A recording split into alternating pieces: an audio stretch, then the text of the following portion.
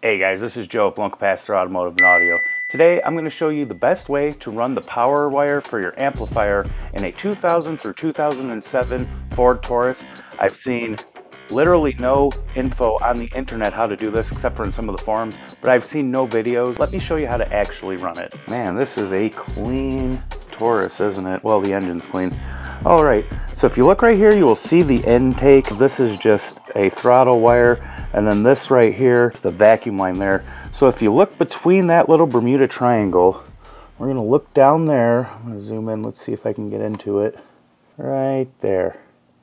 You can just about see it. I'll put a pointer up there so you can see. Kind of hard to see from this angle, but that right there is a little plug that you can actually just pop that out, and here I'll kind of zoom out so you can see exactly where it was at.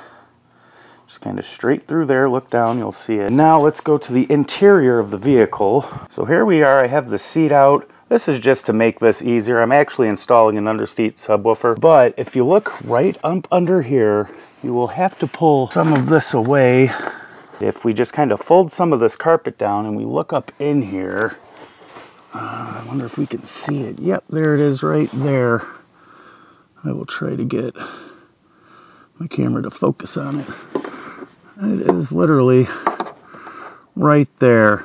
So I see, like I was saying, a lot of different people saying to actually go through the door here. Don't ever do that. That's the best way. If you have two people, it'll help you a lot. And if you have one of these Tauruses, maybe before you put an amplifier in there, go ahead and see if you got some of this going on. Yeah, it's a big hole.